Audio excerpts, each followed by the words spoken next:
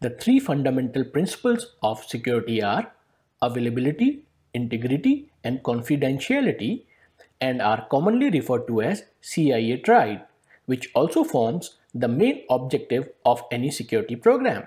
The level of security required to accomplish these principles differ per company because each has its own unique combination of business and security goals and requirements. All security controls, mechanisms, and safeguards are implemented to provide one or more of these principles. All risks, threats, and vulnerabilities are measured for their potential capability to compromise one or all of the CIA principles. The first security principle is confidentiality. It ensures that the necessary level of secrecy is enforced at each junction of data processing and prevents unauthorized disclosure. This level of confidentiality should prevail while data resides on systems and devices within the network as it is transmitted and once it reaches its destination. The threat sources to confidentiality are network monitoring, shoulder surfing, stealing password files, and social engineering.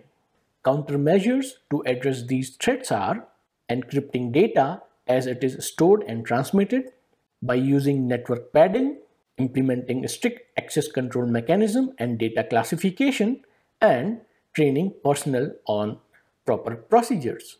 The second security principle is integrity, which means that the integrity of data is protected when the assurance of accuracy and reliability of information and system is provided and unauthorized modification is prevented.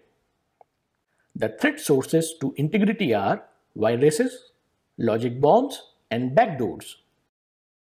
And the countermeasures to address these threat sources are strict access control, intrusion detection, and hashing.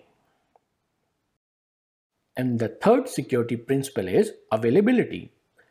Availability ensures reliability and timely access to data and resources to authorized individuals.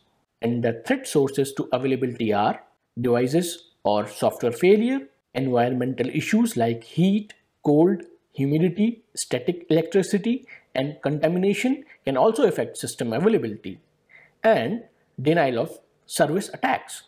And the countermeasures to address these threat sources are maintaining backups to replace the failed system, intrusion detection system to monitor the network traffic and host system activities, and use of certain firewall and router configurations.